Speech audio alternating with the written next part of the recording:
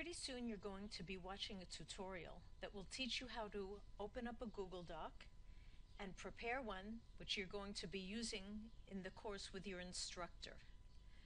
But since I made that tutorial, Google has changed things. So I'm making another shorter one to show you how to access your Google Drive. First thing, you have to go to your Gmail inbox.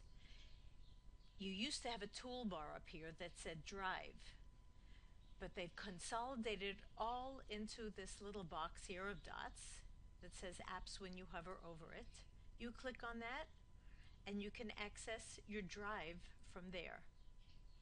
Once you get into the Drive, you go to Create, Document,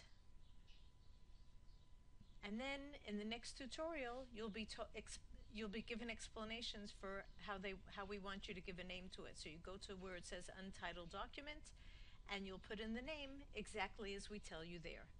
I hope that's clear.